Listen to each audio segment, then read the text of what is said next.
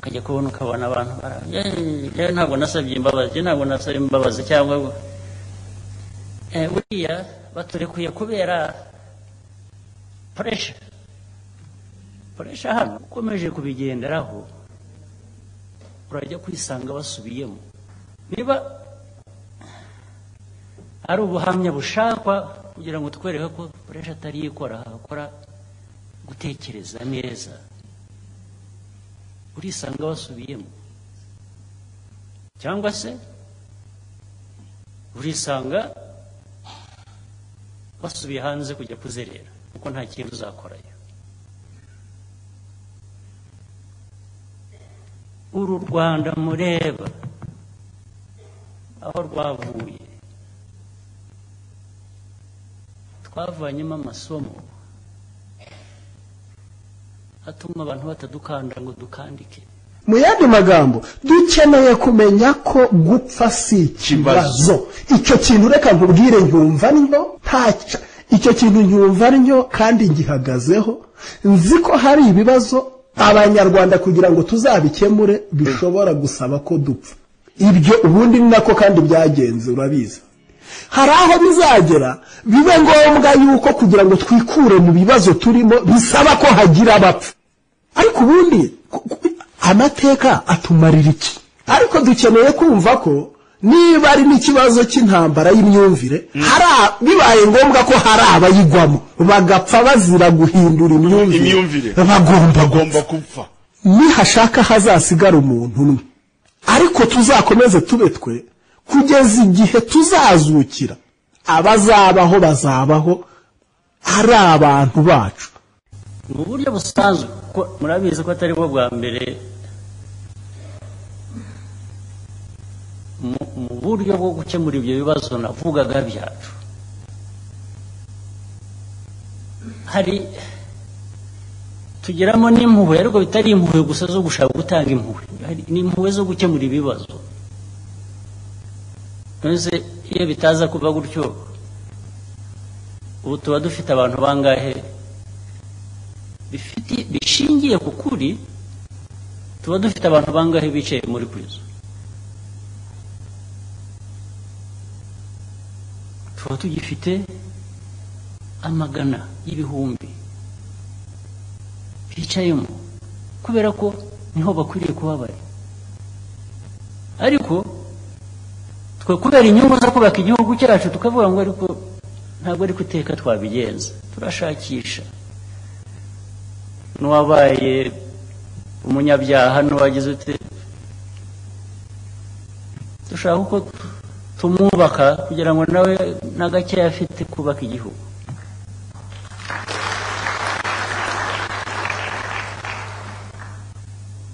ejo bundi turekuye aba bantu b'ejo bundi twarekuye barimo ba sitari ba politiki bishingiye hanze ariko bidashingiye mu gihugu nabyo ni muri iyo nzira tubikora ntabwo ari bwo bwa mbere ukajya kubona ukabona abantu ntabwo nasabye imbabazi cyangwa buriya baturekuye kubera pressure hano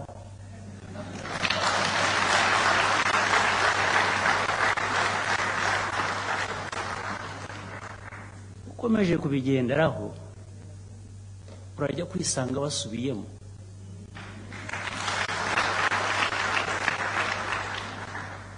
niba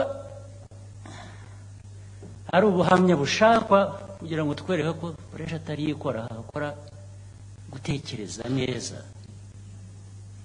urisanga basubiyemo cyangwa se urisanga basubiye hanze kujya kuzerera kuko nta kintu uzakorayo uru Rwanda mureba aho rwavuye twavanyemo amasomo atuma abantu batadukanda ngo dukandike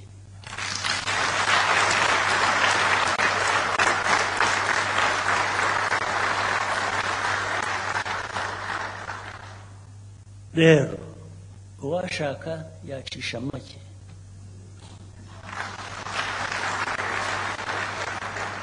uwashaka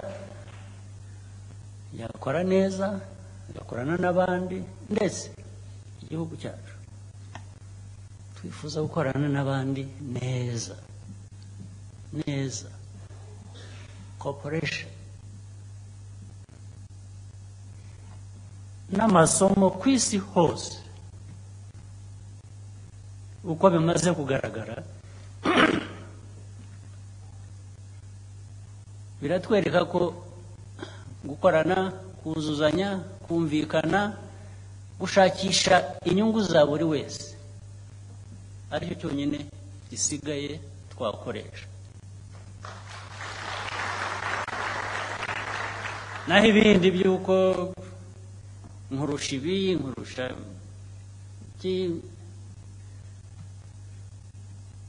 ngomba kugutamika ibyo nshaka ukabimira, ntabwo ibyo bigikora. Cyane cyane twe twamize byinshi, ntabwo bikidukoraho twebwe.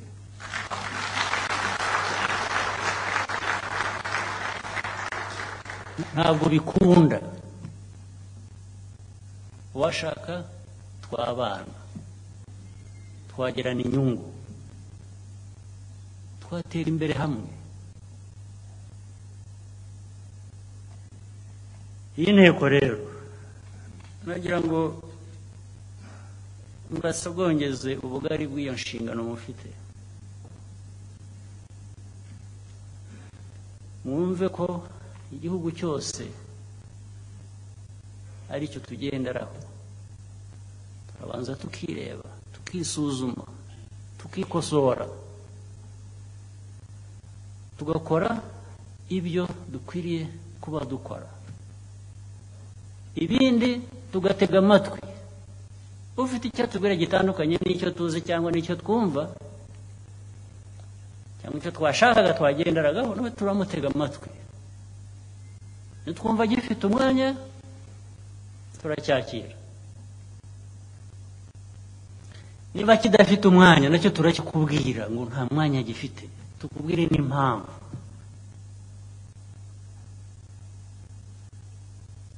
Nutuzanaho amahane tukubwire ngo natwe tuzi gutera amahane iyo byabaye ngombwa.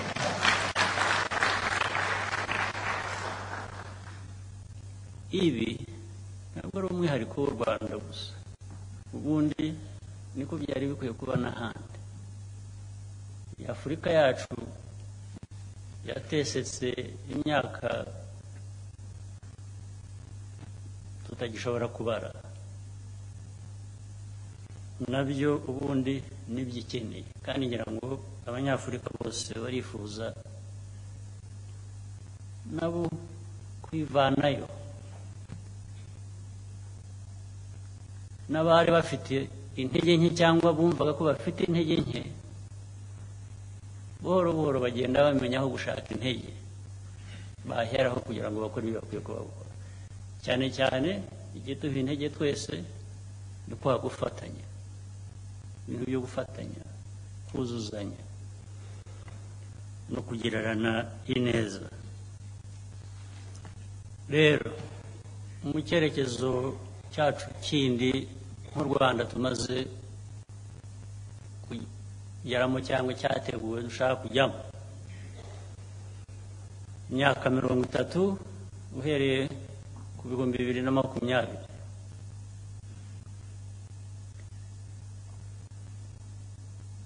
mutangiye inteko,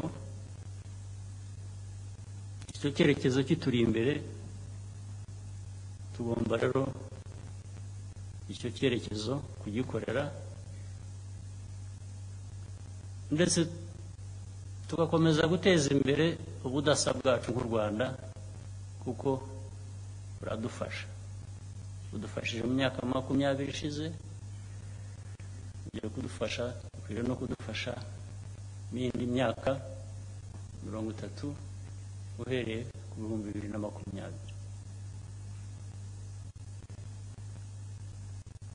Ni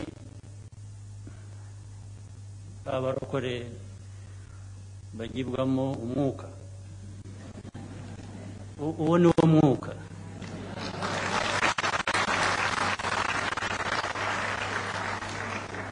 niwo mwuka wacu niwo duhuye guhera abandi nabo abo ngabo bandi nabo mukomeza ibyanyu ntawe nakwitambika imbere ariko duhera aho ngaho kubera ko nudaheraho nta mwuka wundi uzabona n'uwo nguwo ntabwo uzaba kugera musange warembye so ntacyo bizabimaze banyacyubahiro rero badepite mwese abashya inzego zose z'igihugu cyacu reka nsoze mbashimira ubufatanye bukwiye kuba buhari kandi bukunze kuboneka mbibutsa gusa nyine ko nk'u Rwanda dukwiye guhera iwacu tugakora ibishoboka byose biduteza imbere biduha imbaraga biduha no kwirinda ibyaduhungabanya aho byaturuka hariho hose kandi nkaba nifuriza buri wese ubuzima bwiza n'imirimo myiza murakoze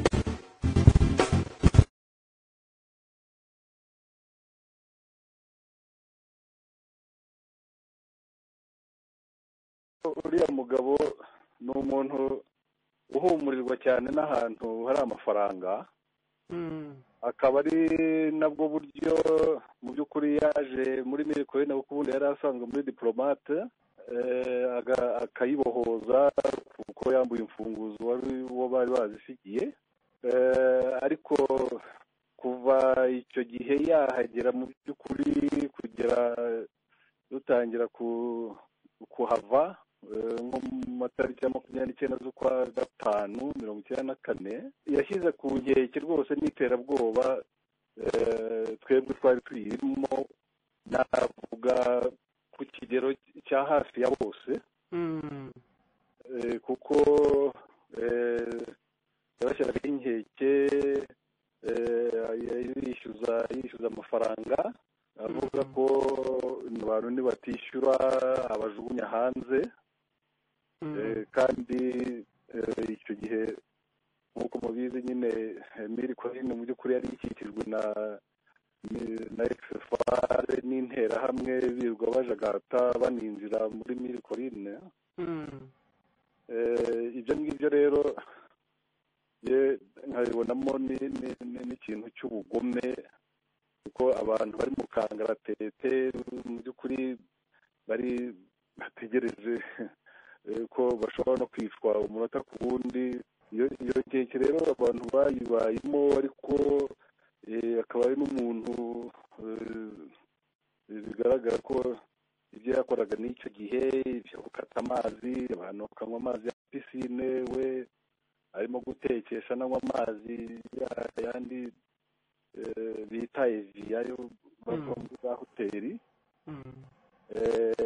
abandi bari badashishikajwe cyane wenda no kurya cyangwa no kunywa ariko bashobora kwicwa umunota ku wundi ariko ibyo ngibyo binajyana no gukunda ikuzo kuko byanamugize n'icyamamare hanze mu bihugu by'amahanga mu miryango mpuzamahanga niho nari ngiye kujya ngira ngo baze ngo muri hoteli yamwitiriwe cyangwa se yanagizemo uruhare mu gukina yitwa hoteli de Mirikorine cyangwa se hoteli Rwanda bavuga yuko yarokoye abantu 268 mu by'ukuri byanatumye n'ayo mahanga uvuga nk'uwahoze ari perezida wa leta zunze ubumwe za Amerika muri 2005 mu kwa 11 amuha igihembo cyitwa Presidential Medal Award of Freedom ni igihembo se kigamije guha cyangwa se gihabwa abantu baharaniye ubwisanzure wowe uduha ishusho y'umunsi ku munsi muri Mirikorine icyo gihe mu by'ukuri Rusesabagina yagaragaraga nk'umuntu ukiri nk'uko yego wari ubivuze ariko noneho use nk'uduha ishusho ifatika umunsi ku munsi ko wamubonaga unamugereranya na kino gihembo nari mvuze cyangwa se n'ibigaragara muri iyi filime yakinnye umunsi ku wundi ni umuntu yagiranaga imishyikirano myinshi nyine ubona buri gihe ari kumwe na ziriya n'abariya bayoboraga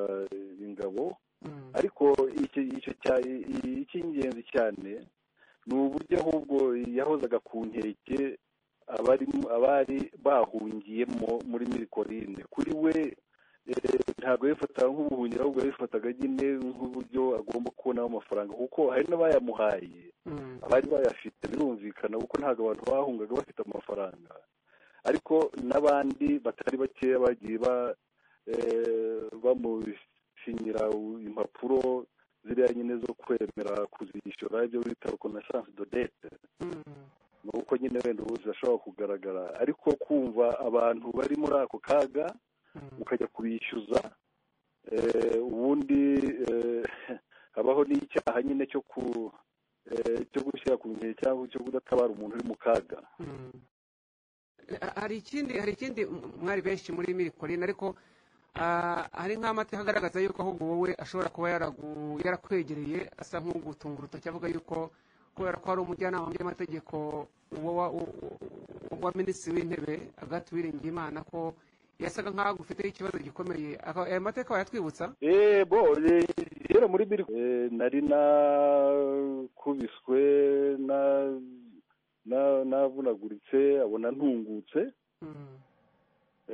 yari ahagaze hariya binjirira bita muri lobby noneho rwose ni umuntu twari dusanga tuziranye ariko arandeba aravuga ngo dore ba bakonseye bagaba bose n'abandi ngo niba duteje ibibazo dufite ubu ngubu icyo navuga ni uko burya ikinyoma ubugome bigeraho umunsi umwe umuntu akaba agomba kubisobanura imbere y'ubutabera.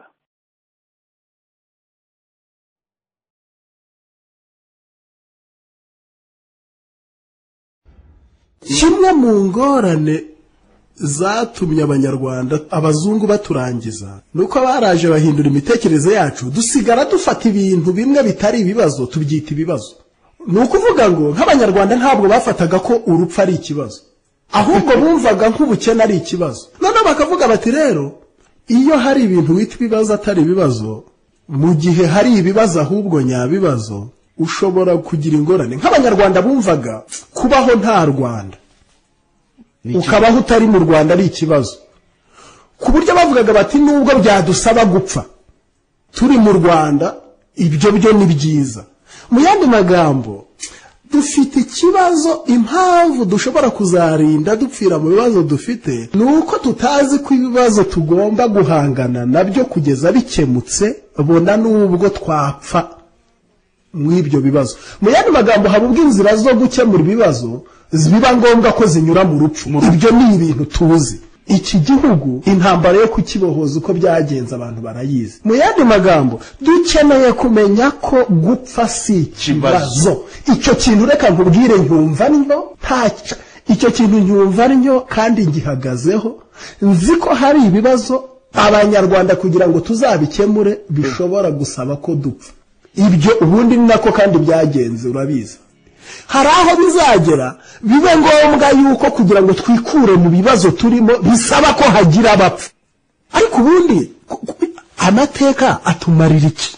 ariko dukeneye kumva ko niba ari n'ikibazo cy'intambara y'imyumvire bibaye ngombwa ko hari abayigwamo bagapfa bazira guhindura imyumvire bagomba gupfa. nihashaka hazasigara umuntu umwe ariko tuzakomeze tube twe kugeza igihe tuzazukira abazabaho bazabaho ari abantu bacu. Kagame yakwiriye kumenya ko ubusayishe Karegeya azi yuko ngewe nzavuka nako nzahaguruka nkakora nk'ibyo nkora uyu munsi. Akwiriye kumenya aho kwica gitera agomba kumenya ikibimutera. agomba kumenya ko atazica abanyarwanda. Basankara ni benshi cyane, ni benshi. Iyo napfuye umunsi FRN tumaze kuyubaka, hamaze kuboneka abandi bana bafite ubushake, bafite umurava, bafite ishyaka n'ubutwari byo kwitanga. ku buryo urugamba ntirushobora guhagarara. Icyari cyagoranaga kwari ugutangira. Twaratangiye ishyamba turirimo, Nyungwe tuyirimo, tumuri iruhande, ntabwo urugamba rushobora guhagarara. Ni no retreat no surrender, ni ugutsinda cyangwa se tugapfa. Ibyo nagira ngo mbikubwire rwose Esperance, abantu bashirimo bamenye ko muri revolution habamo ibintu bibiri: uratsinda cyangwa ugapfa. Ufite ubwoba, umunyabwoba ntabwo ashobora kujya muri revolution. Revolution ntabwo ari umukino w'abana, ni umukino ujyamwo usaba ishyaka. Che Guevara niwe wajyaga avuga ati urupfu nimba rushaka narubwira iki ruzaze, ati icy'ingenzi ni uko nyuma yo gupfa kwanjye hari undi uzahaguka agafata intwaro nari mfite agakomeza ibyo twarwaniraga. Ibyo nibyo bitekerezo bindi mu misokoro y'umutima wanjye, ahubwo mba numva impindura amatwara turimo, mba numva birimo bitinda, nkurikije uko mba mbyifuza. Ariko natwe ntago tuzicara ngo dusinzire. Nagira ngo ubwire Esperance, umuntu yanyuze mu bintu byinshi, urupfu narubonye mu maso y'inshuro nyinshi. 94 maze kumenya ko bishe mama wanjye, naturumbutse ku muhutu wari umeshe, ndavuga ngo nishyire interahamwe zinyishe. Umuhutu arahaguruka arabwira abana banyirukaho, baramfata bambwira ati no, ati mugarure uwo mwana, ati aravuga ati aho kugira ngo bagukoreho, ati bazabanza banyice. Barampishe 94 ndarurokoka. Niyo napfa nzapfa ndi ku rugamba nk'uko n'abandi bapfa. Biruga bapfa bose, abana twiganaga bajyaga biruga bambwira ngo wize inkotanyi zizakwica, waramutse gupfa uzapfa.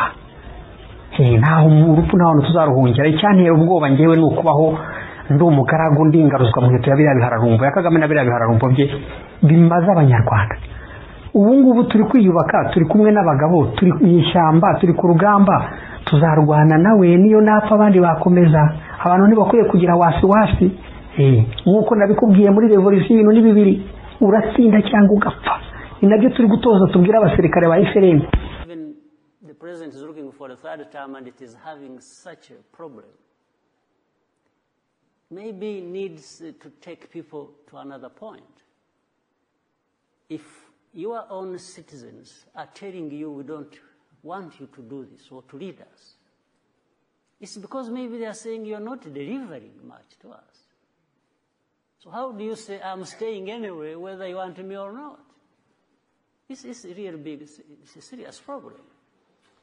Whether it was the first, maybe they should have even done that in the first term, the second. Now it is the third. But third, not delivering, means such problems as we are seeing today. So for us, we will welcome the refugees. We will do the best we can, working together with UNHCR, the United Nations body that looks after refugees, with countries and the region.